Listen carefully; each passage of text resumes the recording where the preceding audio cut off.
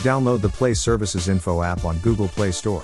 After downloading it, open the app and click on App Information and Quad. Google Play Services Info will open and then you can proceed to uninstall all updates. With that done, turn off Wi-Fi and data and go to your second space. You will now see that it doesn't reboot anymore. Gladly, turn on Wi-Fi/data and do your thing.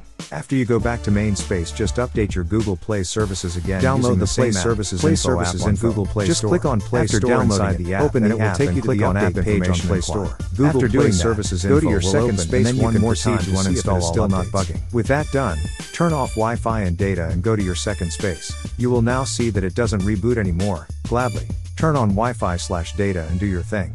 After you go back to main space, just update your Google Play services again using the same app, Play Services Info. Just click on Play Store inside the app and it will take you to the update page on Play Store. After doing that, go to your second space one more time to see if it is still not bugging.